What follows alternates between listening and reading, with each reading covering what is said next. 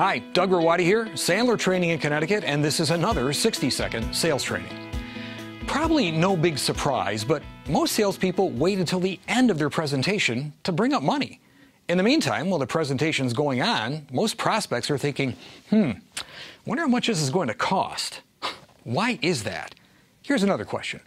How much time would you save on unqualified prospects if you learned a different way to talk about money, where it was coming from, and how you're going to get paid long before you even considered giving a presentation?